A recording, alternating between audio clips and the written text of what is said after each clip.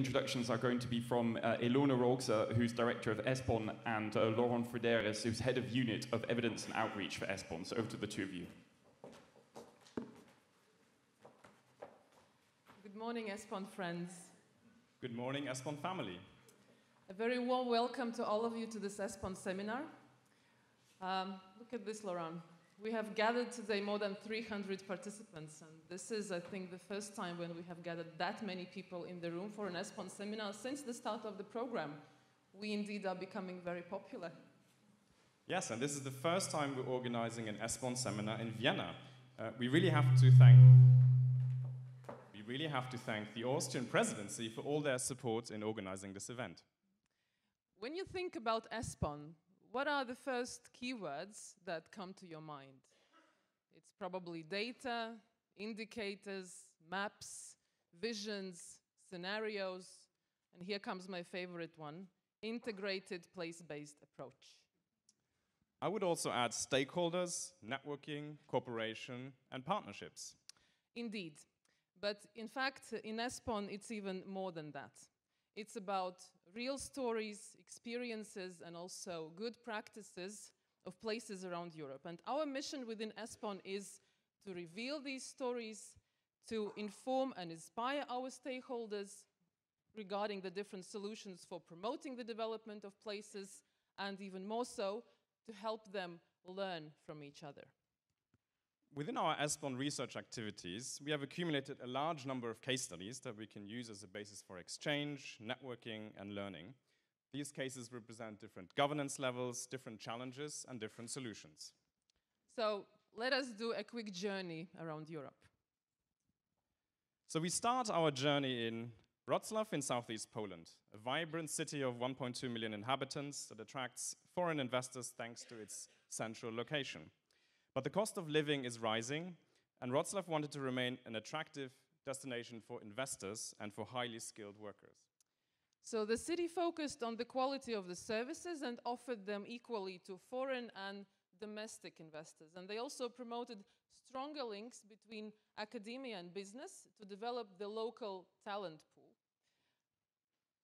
And they were successful. Wrocław today enjoys a higher GDP per capita and lower unemployment compared to the national average in Poland.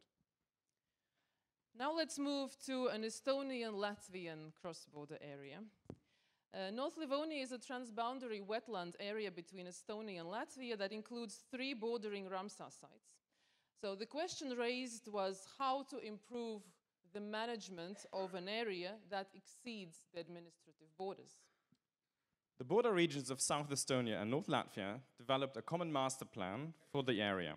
The plan provides management guidelines and directions for green infrastructures. And the main outcome of the master plan was the establishment of the transboundary Ramsar site and also a number of national and also EU-funded projects. And so now we move on to France. The 4 cities of Nancy, Metz, Thionville, and Épinal are facing strong metropolitan influences from Paris, Strasbourg, and Luxembourg.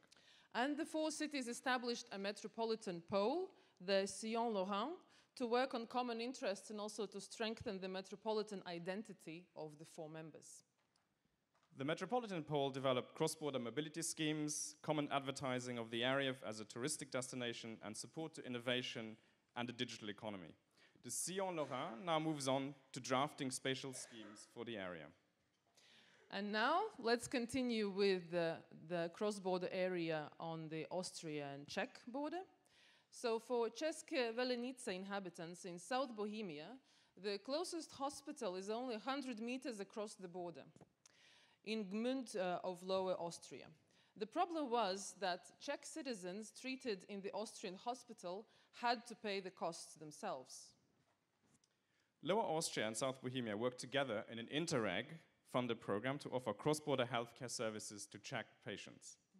And in 2017, 4,000 Czech patients were treated in Gmünd. Now the 2 regions are working on a reverse project for Austrian patients to have radiotherapies in Czech Republic. And now we move on to Italy. Abruzzo is a small Italian region.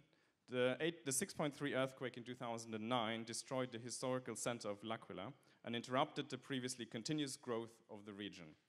Abruzzo wanted to reverse the economic decline and depopulation of the area.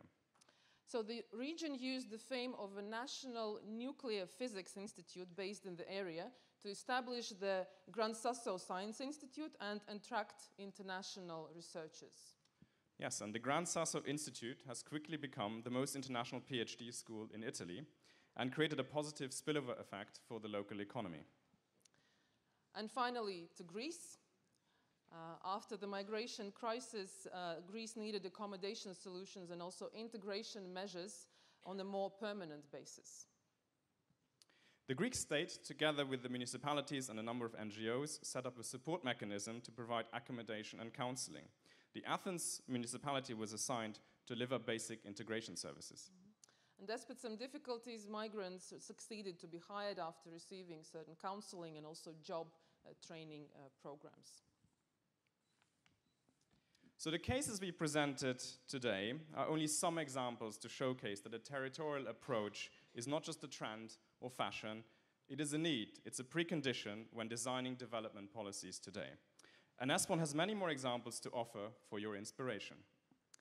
President Juncker said at the opening of this year's European Week of Regions and Cities that Europe is every city and region, and we subscribe to that.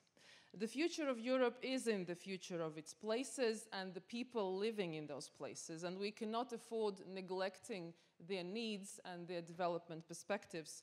Places do matter, and no place should be left behind, and I'm sure our two brilliant keynote speakers of today will tell you more about it. So we wish you a very inspiring experience with us in the course of the 1.5 days, and a great networking experience altogether. Thank you very much and enjoy.